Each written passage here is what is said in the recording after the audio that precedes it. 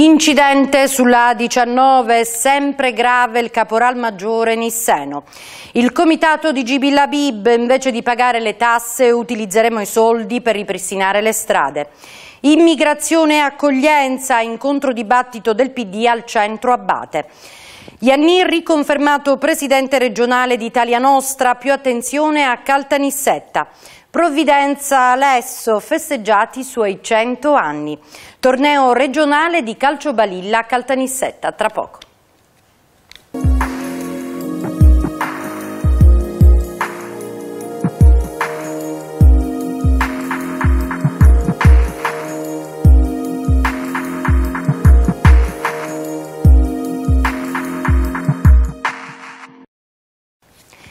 Benvenuti ad una nuova edizione di TCS News. Incidente di ieri domenica sulla A19, sempre grave il caporal maggiore Nisseno. Sono sempre gravi le condizioni del 26enne Guido S., il primo caporal maggiore dell'esercito di Caltanissetta, precipitato domenica pomeriggio con la sua auto dal viadotto Milocca dell'A19 nei pressi dell'outlet village di Agira. Il giovane militare, di stanza a Catania dove era diretto, è in coma farmacologico nel reparto di rianimazione dell'ospedale di Caltanissetta, dove è ricoverato in condizioni critiche a causa dei politraumi riportati nel violento schianto contro il burrone. Un volo di quasi 20 metri dopo lo scontro, ancora in fase di ricostruzione da parte della Polstrada di Enna, guidata dal vicequestore aggiunto Felice Puzzo, con la Fiat Panda con a bordo una coppia di Priolo e i figli di 14, 8 e 9 anni, rimasti illesi. Guido S., subito dopo l'arrivo in elicottero al Sant'Elia, è stato sottoposto ad un delicato intervento chirurgico andato avanti fino a tarda notte. Attualmente è in terapia intensiva, ma i medici non hanno ancora sciolto la prognosi. Intanto la notizia del tragico incidente ha fatto il giro della città in un battibaleno. Sono tantissime le persone che si sono strette attorno alla famiglia del primo caporal maggiore e c'è chi ha anche organizzato momenti di preghiera per Guido in attesa che le sue condizioni possano migliorare. Venduti a un gruppo di egiziani, uccisi e usati per la vendita degli organi. È la tremenda sorte dei migranti che non hanno il denaro necessario a pagare il viaggio verso le coste italiane. A raccontarlo è il primo pentito di una rete criminale che gestisce il traffico dei migranti. Mi è stato raccontato, ha detto agli investigatori della DDA di Palermo, che oggi hanno fermato 38 componenti dell'associazione criminale in un'operazione denominata Glauco 3, che le persone che non possono pagare vengono consegnate a degli egiziani che le uccidono per prelevarne gli organi e rivenderli in Egitto per una somma di $15.000. Gli egiziani vengono attrezzati per espiantare l'organo e trasportarlo in borse termiche. Il comitato di Gibil Habib, invece di pagare le tasse, utilizzeremo i soldi per ripristinare le strade. Sentiamo l'avvocato Salvatore Pecoraro. L'avvocato Salvatore Pecoraro, presidente del consiglio direttivo del comitato di zona di Gibil Habib, e il signor Miraglia che fa parte pure del consiglio direttivo. Avete fatto una riunione, l'ennesima. Gibil Habib è sempre nella stessa situazione, non c'è acqua, le strade dissestate, le autobotti hanno difficoltà ad arrivare, difficoltà anche per le automobili, per i residenti e non solo, per le aziende agricole. Voi avete deciso non pagheremo più le tasse fino a quando la giunta non ci darà risposte. Tanto questa è stata la prima riunione del consiglio direttivo, del nuovo consiglio direttivo, l'ennesima riunione che parla dei nostri annosi problemi, ovviamente. Noi non abbiamo deciso, noi abbiamo una proposta del consiglio direttivo che faremo a tutti gli abitanti in un'apposita assemblea, che è quella che, stufi di andare dietro alla burocrazia, agli amministratori che praticamente se ne strafregano e abbiamo pensato che i soldi che dovremmo versare come tasse comunali, per esempio, li mettiamo in un apposito conto corrente e quando arriveremo alla cifra, come hanno fatto quelli di Prestiani, la strada ce la facciamo noi, visto che con Campisi ancora c'era nel piano triennale delle opere pubbliche da fare. Adesso siamo spariti anche dal piano triennale. Considerate che quella nostra è una zona archeologica che andrebbe valorizzata e ci sono i pullman che arrivano a metà della via Gibil Habib cioè quando c'è la biforcazione con Iuculia, e si fermano lì perché non possono andare avanti, non possono andare a visitare una zona archeologica. Insomma, mi pare piuttosto vergognoso, e quindi noi abbiamo pensato a questa forma di disobbedienza tributaria, che deve essere ratificata comunque dall'assemblea dei residenti. Per quanto riguarda l'acqua, è anni che vi promettono anche le precedenti amministrazioni che avrebbero fatto qualcosa con Caltacqua per farvi arrivare l'acqua. Caltacqua che noi con i quali abbiamo cercato di instaurare dei discorsi, ma forse l'unica cosa che capiscono è quella della carta bollata e quindi delle denunce. Non vorremmo essere costretti ancora una volta a ricorrere a questo sistema per dire: ma scusate, la condotta è finita, che cosa ci aspettate a fare il collaudo? Ce la dovevano dare entro maggio, ci dissero all'inizio. Ora è finito anche giugno, siamo a luglio e ancora questo collaudo non viene fatto, e ancora siamo costretti a rifornirci con le autobotti private, perché Caltacqua questo servizio l'ha sospeso. Ma quindi le pagate voi le autobotti? certo che le paghiamo noi, abbiamo sempre pagato l'acqua che abbiamo consumato. Una volta c'era il sindaco, l'amministrazione comunale che dava un contributo alla fornitura che faceva Caltacqua con le autobotti dategli dal comune. Adesso queste autobotti sono sparite, non ci sono più. Quanti siete residenti in tutto? Ma ci sono 800 famiglie residenti praticamente in 12 contrade, e quindi è una zona piuttosto vasta, ma d'estate vengono tutti stagionali e quindi si raddoppia la popolazione, quindi vi lascio immaginare i disagi. Tra l'altro un altro è quello della metanizzazione, cioè in questo stiamo facendo un incontro adesso con la ditta che dovrebbe fare i lavori, se riusciamo a trovare un accordo, perché anche in questo caso non abbiamo nulla da sperare da questa amministrazione, perché non si capisce di che cosa si stia occupando. Immigrazione e accoglienza, incontro dibattito del PD al centro Abate. Il circolo centro storico del Partito Democratico di Caltanissetta ha organizzato un incontro dibattito dal titolo Immigrazione e accoglienza tra risorsa del territorio e sicurezza pubblica, che si è svolto al Centro Culturale Polivalente Michele Abate. L'incontro ha visto intervenire rappresentanti dei migranti, delle associazioni e delle istituzioni e ha costituito un'importante occasione di approfondimento di un fenomeno epocale che coinvolge non solo milioni di persone in fuga da guerra e miseria, ma interessa anche i territori, la società e la politica chiamata a dare risposte virtuose e propositive. Significato del pace, quello che io volevo dire prima, che purtroppo in questo momento nel mondo ci sono le guerre e noi dobbiamo andare lì a creare veramente il pace. Non dobbiamo andare a distruggere questi paesi. Quando noi bombardiamo in un paese, nessuno dice che ho bombardato un terrorista, perché lì ci sono migliaia di bambini, medici, insegnanti, studenti che vanno ammazzati con questo, e noi non possiamo continuare in questa maniera a andare a nome del pace a distruggere il paese. Se vogliamo veramente creare un pace, dobbiamo andare in modo costruttivo a creare il vero pace, come avevo già detto prima, seguendo l'esempio di Papa Giovanni Paolo II. La giornata di oggi è un altro tassello che si aggiunge al lavoro che stiamo svolgendo al Circolo Centro Storico del Partito Democratico a Caltanissetta. Il tema è sui migranti, integrazione, rapporto equilibrio con la città e con gli abitanti in cui vivono. Il tema migranti molto spesso se ne fa un uso e un abuso di una parola, perché bisogna riflettere su cosa c'è dietro, su quello che vivono i migranti, su quello che passano e su quello che subiscono nell'arrivare nei nostri posti, scappando da guerre, fame, sopraffazione e carestie.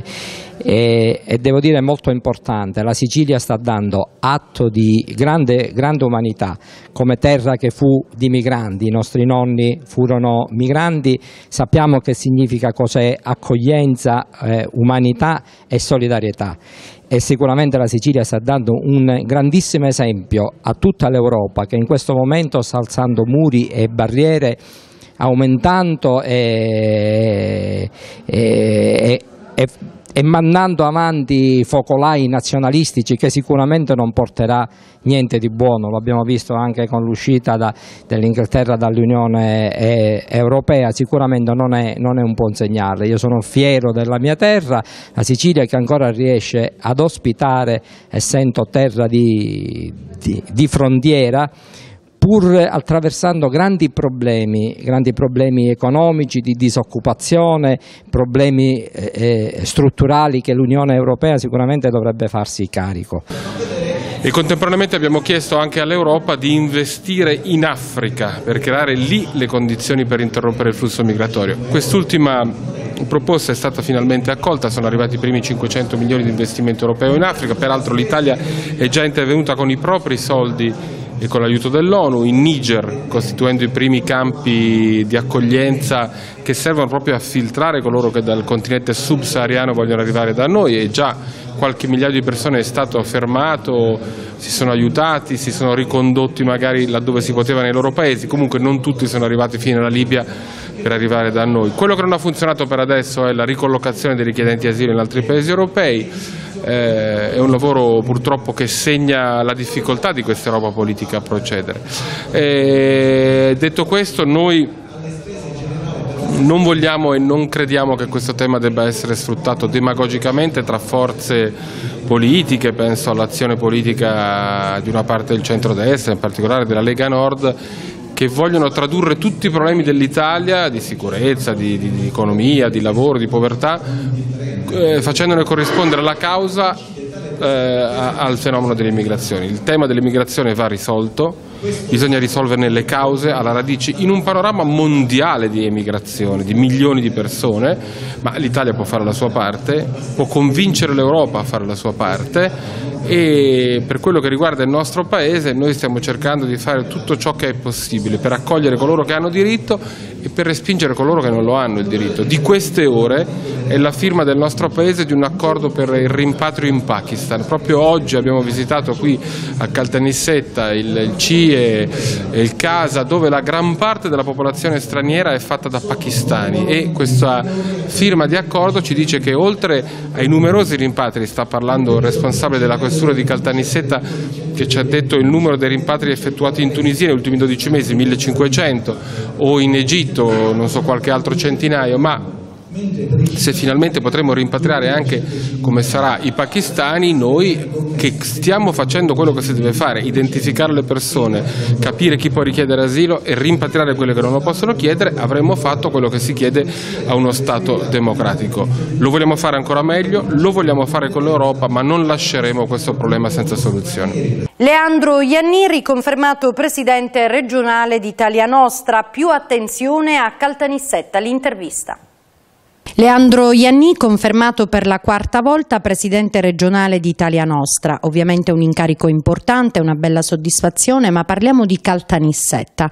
È stato tenuto anche un convegno per dire che i beni di Caltanissetta si stanno perdendo. In che senso? Sì, avete colto il senso di questa riunione di Consiglio regionale proprio a Caltanissetta, a Palazzo Moncada, nel centro storico della città. Io credo che sia un momento difficile per Caltanissetta perché ci sono difficoltà di tipo politico-amministrative rilevanti e certi temi come il centro storico, ma non solo questo, insomma le questioni sociali vanno poste, vanno affrontate da tutti, compresi i cittadini. Come noi abbiamo detto, insomma, tutti devono partecipare alla cosa pubblica. Chi ha la responsabilità diretta delle istituzioni, del mondo politico, ma anche i cittadini. Io personalmente mi impegnerò ancora di più rispetto al passato, anche perché adesso ho avuto il trasferimento, posso dire, per quanto riguarda il mio lavoro di docente a Caltanissetta, e quindi avrò più tempo, più energia da dedicare a questa città, che è, diciamo, una città che ha bisogno proprio di cura, di amore e di intelligenza. A parte il centro storico, cosa dovrebbe essere valorizzato a Caltanissetta? Ma tutto si lega. Sicuramente il centro storico è un aspetto, ma poi ci sono le cosiddette periferie, la qualità del vivere. Io ricordo ancora una volta che questa città non è stata capace di realizzare un parco urbano. la questione del parco di Sant'Anna con l'antenna è una questione in corso, noi ci stiamo impegnando, siamo un comitato cittadino per la salvaguardia di questo sito. Ho avuto rassicurazioni da parte dell'assessore Falci per quanto riguarda i vincoli paesaggistici e urbanistici, però ci fidiamo poco perché, come ho detto altre volte, questa città non perde la sua attitudine alla speculazione, insomma. Provvidenza Alesso festeggia i suoi 100 anni.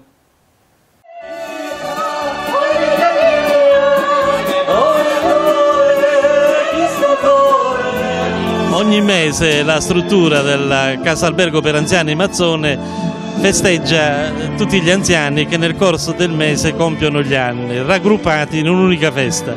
Questo mese però è speciale perché il 1° luglio compie 100 anni una nostra ospite, la signorina Provvidenza Alesso, e lo compie il compleanno nello stesso giorno di un'altra sorella che Ida, che appunto compie 96 anni, è una famiglia longeva perché esiste tra di loro anche un'altra sorella di 98 anni.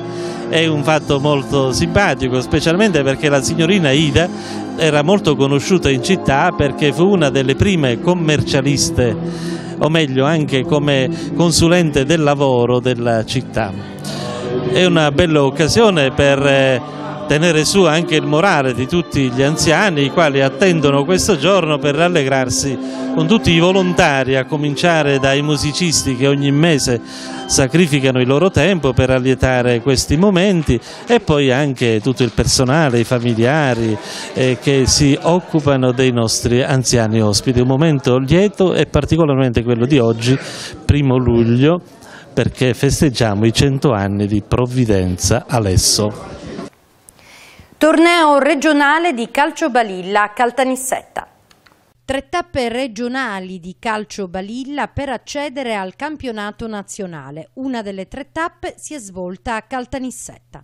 Salve, sono Adriano Monastra, vengo da Leonforte, sono un giocatore di calcio balilla e sono il rappresentante del comitato siciliano. Come potete ben vedere, in Sicilia ci sono molti giocatori, per lo più con alti livelli, e oggi dimostreremo che faremo 3 tappe regionali per andare a fare il campionato italiano di calcio balilla, dove ci sarà tutta l'Italia che rappresenterà i propri campioni. Noi qui abbiamo alcuni campioni come Gatto, Moscuzza e anche Monastra, che si sfideranno per ottenere il maggior numero dei punti per arrivare alla classifica finale del Best National Tour, che rappresenterà il miglior giocatore di tutta l'Italia. Sì, salve, sono Francesco Moscuzza, il presidente del Siracusa Calcio Balilla. Oggi siamo in tanti e numerosi per divertirci in questa giornata di sport. Oggi ci sono tanti professionisti, i migliori della Sicilia, e sarà dura vincere questo torneo. E oggi spero proprio di cercare di fare al meglio, perché comunque è veramente dura oggi. Praticamente la mia passione è nata, ero piccolissimo e fin dal primo giorno ho visto il calcetto come una cosa bella, come una bella passione, praticamente è un bello sport, un bel sport, una grande cosa di vita anche pure. La giornata è meravigliosa, intanto ringrazio a tutti gli intervenuti da tutte le parti della Sicilia, tutti gli amici che il calcio balilla a noi ci serve sempre per socializzare e poi nel frattempo fare degli eventi, perché delle manifestazioni. Io sono un vecchio veterano del calcio balilla, è giusto che lo dico, la Federazione Italiana Calcio Balilla a Caltanissetta l'ho portata io negli anni 2000-2001, dove tra l'altro nel 2001 abbiamo fatto il primo posto a Jesolo e si sono vinti dei grossi premi. Ne sono fiero perché ora io, essendo veterano, sono felice e fiero di vedere molti giovani in evoluzione, anche perché facciamo pure della scuola del calcio balilla e quindi l'alunno supera il maestro, e ne sono sempre fiero. Tutti gli amici mi stanno tutti vicino, nonostante ciò io ho avuto così dei passaggi della vita un pochino burrascosi, però ora, ringraziando a Dio, sono sempre qua presente alla federazione. Quindi sono qui per divertirmi con amici di vecchia data, con chi mi fa tanto piacere rincontrare dopo tanti anni, ci proviamo a riprendere un po', a rimuovere un po' le braccia. E anche per oggi abbiamo concluso, grazie per l'ascolto e appuntamento alla prossima edizione.